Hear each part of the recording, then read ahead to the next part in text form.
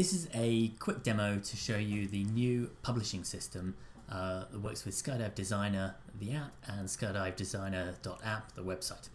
What it lets you do is upload your jumps and make collections of jumps and then share them either with the whole world or with specific groups. So once you've shared with everybody, it can be seen on Skydive Designer. Click on the jumps, and here's a whole bunch of jumps, mostly ones that I have shared. And the goal here is to create a repository of cool jumps that people can reuse and can play with, as well as just some fun of creating some classic designs. So I've put out a 400-way world record and a 2-point complete break and so on. We can then make collections. So here is a collection of classic big way jumps. And you can see we can even kind of change the points within this jump, or I can view it full size to go in and see the points.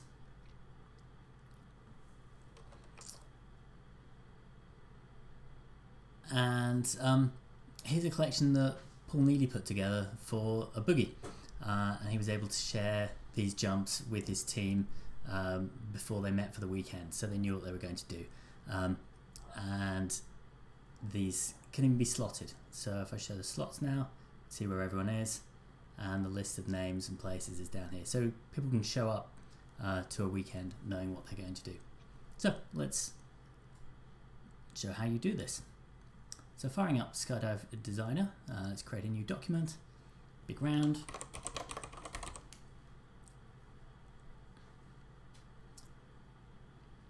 And let's make this incredibly simple.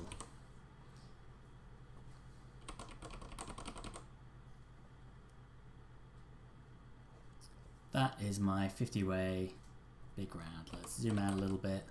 Let's make them a little bit wider so they've got their grips. Okay, so I logged in already, but I'm going to log out and log in again on the sharing page now. So update jumps, log into Skydive Designer. This pops up the website, click to get started, and either create a new account or sign in. Obviously I've created an account already, so I'm just going to click to sign in. So I'm logged in, and it's picked up. I've got multiple teams. I'm just going to upload this into the Rob Johnson team. But teams are a fantastic way of organizing work. So you could have a team of organizers for an event, or here I'm just helping some of the early users set up their jumps. Here's the jump I'm working on. Click upload, and file upload. Click manage and publish, and it opens it up in the web page. So this is what we call a file. It's just simply a jump design. I can turn that into a jump which is publishable by adding some extra information. So I want to give credit here. Credit is me. Decide how public or private I want it. Private means only I can see it.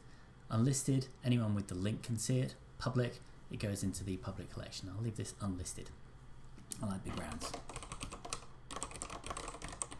This description stage can have images and it can have quite rich text. So we're just going to big on big rounds here.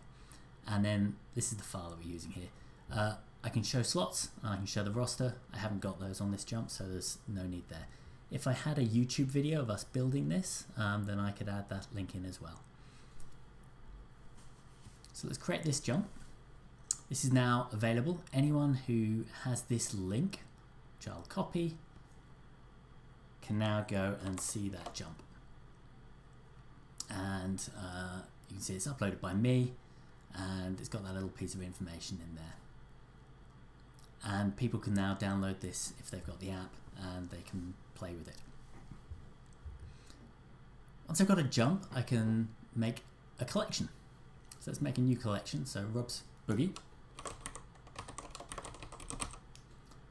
And lots of rounds.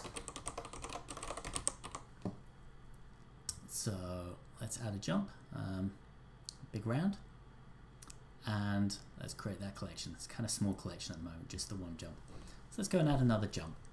So first of all, we need to add the file, and this time instead of uploading it from the app, I'm going to pick the file directly from my file system. So where did I put it? Here we go. So I've got a 50-way donut here. Let's load that. I need to publish this as well. So credit Rob again. I'm keeping it unlisted still. Build this.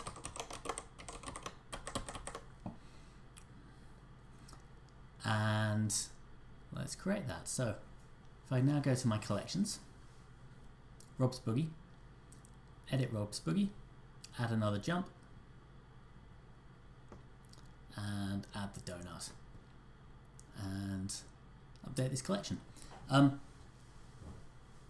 So this collection is private. I'm going to make it unlisted. This now means that anyone with this link, which I copy here, can see this jump. So I can send this out to the jumpers who are coming for my weekend event, and they can see what's going on. Now, if I had, let's add another jump to this collection.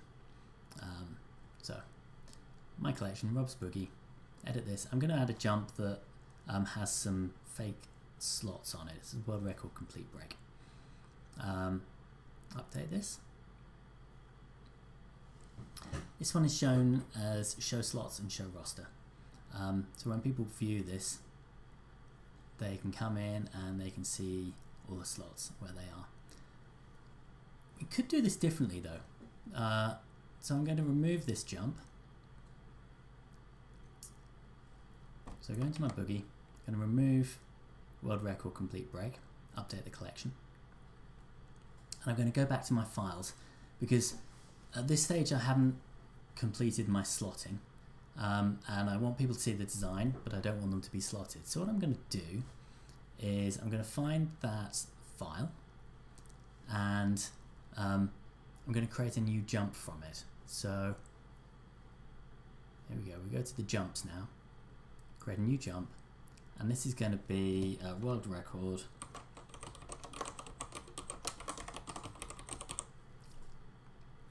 So unlisted, and I'm going to use the world record complete break, but this time I'm not going to have show slots and I'm not going to have show roster. So credit for this was Sequential Games team.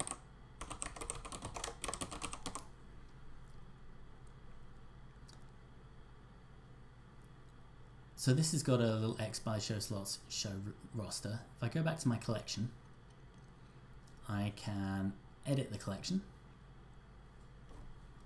and I can add world record unslotted, update collection. And now when I share this collection with people, which I think was on this page, here we go, they'll see this, and if they go to view the jump, they'll see it and they can see the design, but there's no slots for them to see. And that's the reason why jumps and files, or one of the reasons why jumps and files are separate, so that you can create a separate jump which doesn't show slot information, and one that does, that you might be sharing with your organizers. That's it, I think. So we now have a collection, Rob's Boogie, which we can view, and I can share this link, and I can send that out to everyone who's coming to my event. I hope you will upload your jumps, and I hope you'll share them. I think this should make a great repository, so that when I'm stuck organizing 17 ways sometime in the future, I can just click through, find great 17 ways, and I'll have something ready to work with. Thank you very much.